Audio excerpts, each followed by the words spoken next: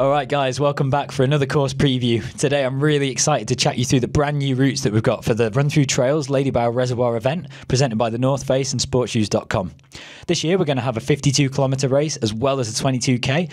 Both routes are going to take on a lot of the same course that we've used previously, but with some big additions and some big upgrades. Both the 52k and 22k routes are going to start and finish at Hope Showground. The first kilometre is on a road closure before entering onto a double-wide farm track. Runners will proceed along towards Thorn Hill before turning left and heading up the biggest climb of the 22k route to Summit Win Hill. This starts with a nice reversing trail before taking on the steep step section up to the summit.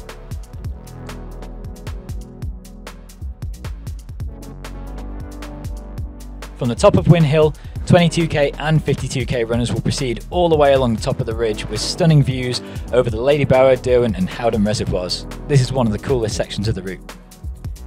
After a fast rolling descent down through some single track trails, you'll pass through the first aid station on the edge of the reservoir. After this aid station, we've got a really quick undulating section of gravel path that takes you all the way back around to the dam at Ladybower Reservoir. At this point, the two routes split. 22k runners will turn right and continue straight back down the beautiful Thorn Hill Trail and all the way back through Thorn Hill into the event village to finish, whereas the 52k runners will cross Ladybower Dam and go into their second aid station. After passing through the second aid station at the Heatherdean car park, 52k runners will cross the road and head all the way up the west side of the Derwent and Howden reservoirs. After a fast flowing road section, they'll end up at the third aid station, which is at the King's Tree roundabout, same as previous years. After refuelling at the third aid station, they'll head around the top of the Howden reservoir before coming back down the east side of the reservoir into the fourth aid station. It's only a short distance between aid stations 3 and 4, so it's another opportunity to fill up supplies before a long unsupported section.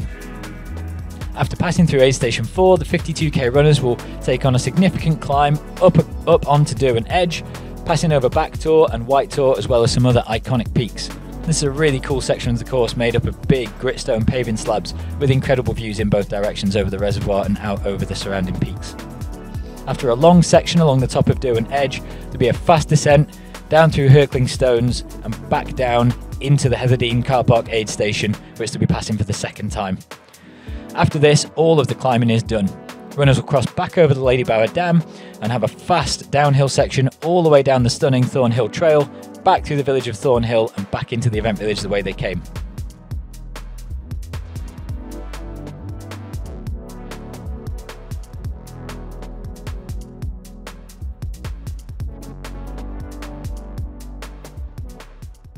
Alright, hopefully that short preview now has made you feel a little bit more prepared for race day. Both courses are absolutely stunning. It's going to be an epic weekend of racing. And again, we're really proud to be presented by the North Face and partnering with SportsShoes.com for this event. We're expecting over 2,000 runners and it's just such an epic venue. It's always going to be one of our flagship events here at RunThrough Trails. So we look forward to seeing you there on the weekend. If you're entered, get rested up and we'll see you soon. If you haven't, head over to runthroughtrails.com, get signed up, follow us on socials as always, and run inspired.